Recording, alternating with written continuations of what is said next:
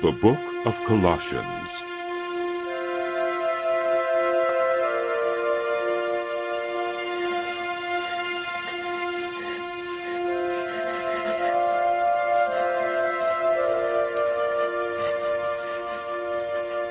Paul, an apostle of Christ Jesus by the will of God, and Timothy our brother. To God's holy people in Colossae, the faithful brothers and sisters in Christ, grace and peace to you from God our Father. We always thank God, the Father of our Lord Jesus Christ, when we pray for you, because we have heard of your faith in Christ Jesus and of the love you have for all his people. The faith and love that spring from the hope stored up for you in heaven, and about which you have already heard in the true word of the gospel that has come to you. In the same way, the gospel is bearing fruit and growing throughout the whole world, just as it has been doing among you since the day you heard it and truly understood God's grace. You learned it from Epaphras, our dear fellow servant, who is a faithful minister of Christ on our behalf, and who also told us of your love in the Spirit. For this reason, since the day we heard about you, we have not stopped praying for you. We continually ask God to fill you with the knowledge of his will through all the wisdom and understanding that the Spirit gives, so that you may live a life worthy of the Lord and please him in every way, bearing fruit in every good work, growing in the knowledge of God, being strengthened with all power according to his glorious might, so that you may have great endurance and patience, and giving joyful thanks to the Father, who has qualified you to share in the inheritance of his people in the kingdom of light. For he has rescued us from the dominion of darkness, and brought us into the kingdom of the Son he loves, in whom we have redemption, the forgiveness of sins. The Son is the image of the invisible God, the firstborn over all creation. For in him all things were created, things in heaven and on earth, visible and invisible, whether thrones or powers or rulers or authorities. All things have been created through him and for him. He is before all things, and in him all things hold together. And he is the head of the body, the church. He is the beginning and the firstborn from among the dead, so that in everything he might have the supremacy. For God was pleased to have all his fullness dwell in him, and through him to reconcile to himself all things, whether things on earth or things in heaven, by making peace through his blood, shed on the cross. Once you were alienated from God and were enemies in your minds because of your evil behavior.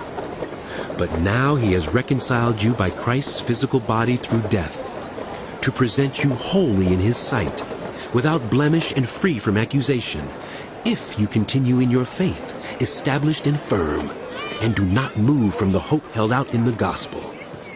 This is the gospel that you heard, and that has been proclaimed to every creature under heaven, and of which I, Paul, have become a servant. Now I rejoice in what I am suffering for you, and I fill up in my flesh what is still lacking in regard to Christ's afflictions, for the sake of his body, which is the church. I have become its servant by the commission God gave me to present to you the word of God in its fullness, the mystery that has been kept hidden for ages and generations, but is now disclosed to the Lord's people.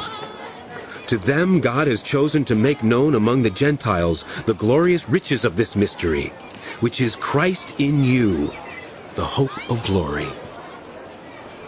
We proclaim him, admonishing and teaching everyone with all wisdom, so that we may present everyone fully mature in Christ.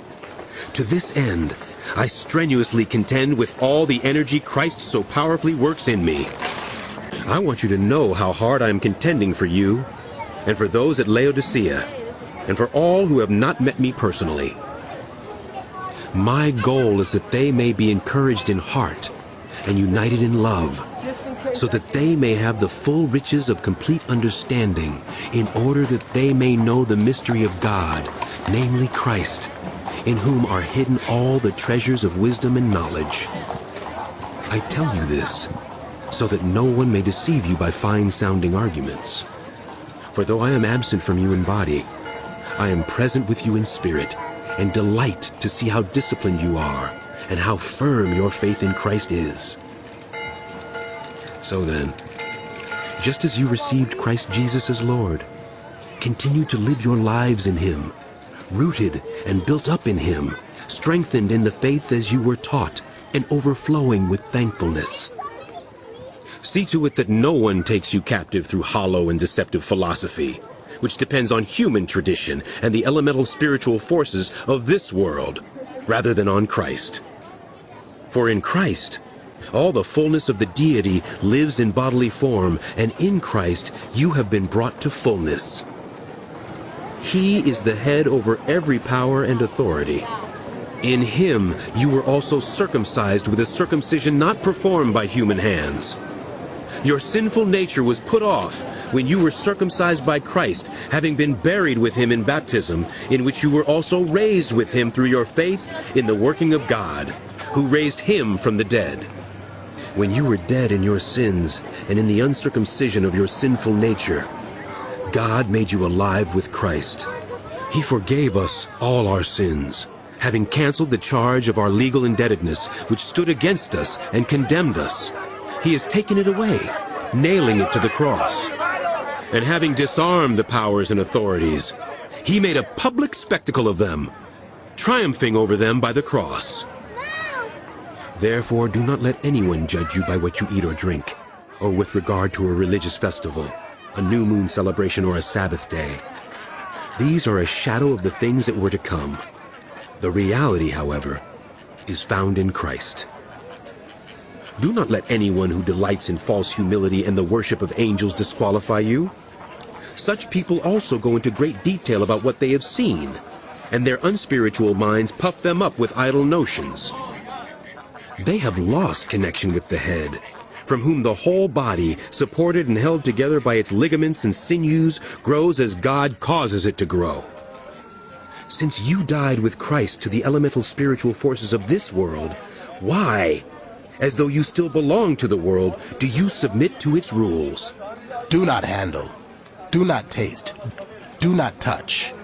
These rules, which have to do with things that are all destined to perish with use, are based on merely human commands and teachings. Such regulations indeed have an appearance of wisdom, with their self-imposed worship, their false humility, and their harsh treatment of the body. But they lack any value in restraining sensual indulgence. Since then you have been raised with Christ.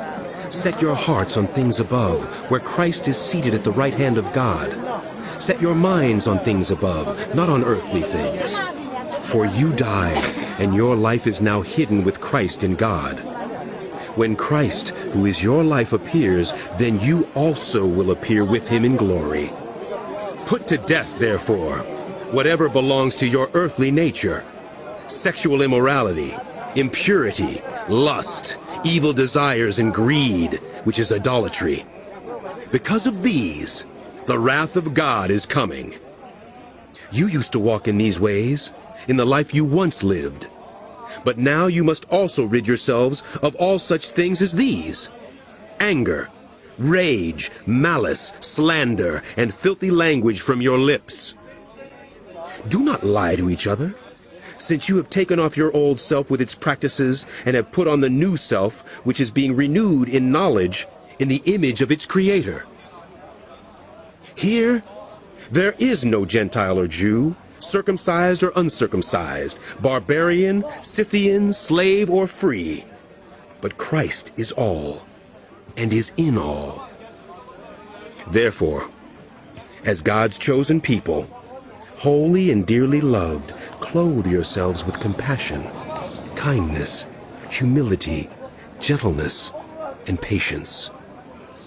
Bear with each other and forgive one another, if any of you has a grievance against someone. Forgive as the Lord forgave you. And over all these virtues put on love, which binds them all together in perfect unity. Let the peace of Christ rule in your hearts, since as members of one body you were called to peace. And be thankful. Let the message of Christ dwell among you richly as you teach and admonish one another with all wisdom through psalms, hymns, and songs from the Spirit, singing to God with gratitude in your hearts.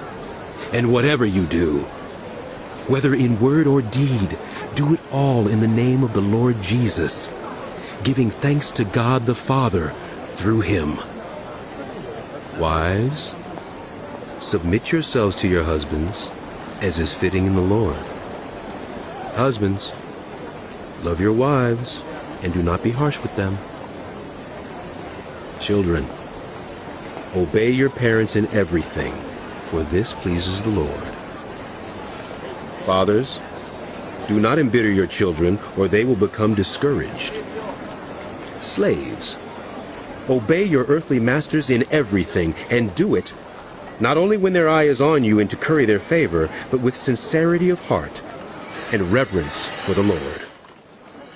Whatever you do, work at it with all your heart, as working for the Lord, not for human masters, since you know that you will receive an inheritance from the Lord as a reward.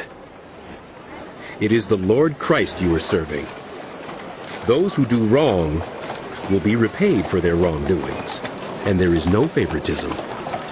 Masters, provide your slaves with what is right and fair, because you know that you also have a master in heaven. Devote yourselves to prayer, being watchful and thankful, and pray for us too, that God may open a door for our message so that we may proclaim the mystery of Christ, for which I am in chains. Pray that I may proclaim it clearly as I should.